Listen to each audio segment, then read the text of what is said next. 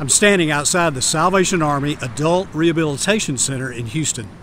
Now I get to speak for these guys on occasion, as I'll be doing in a gathering later tonight. We've learned that the content we created in 33 the series is being used with great success in recovery centers just like this one.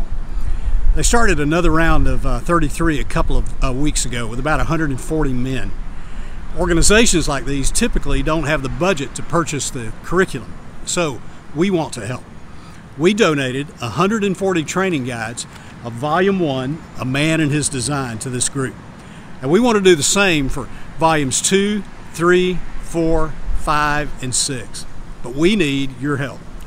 You see, training guides cost us about $2,000 per volume for a group this size. And that equals about $10,000 needed to purchase the remaining volumes that we'll donate to this Salvation Army ARC. Now, that may sound like a lot, but it's really easy when many of us pitch in. Here's the next step. These men will begin Volume 2, A Man and His Story, in the next couple of weeks. So we need $2,000 to cover 140 training guides for these men. You see, the biblical principles contained in 33 the series go a long way in helping Salvation Army adult rehab centers fulfill their promise, which is, we give kids their parents back.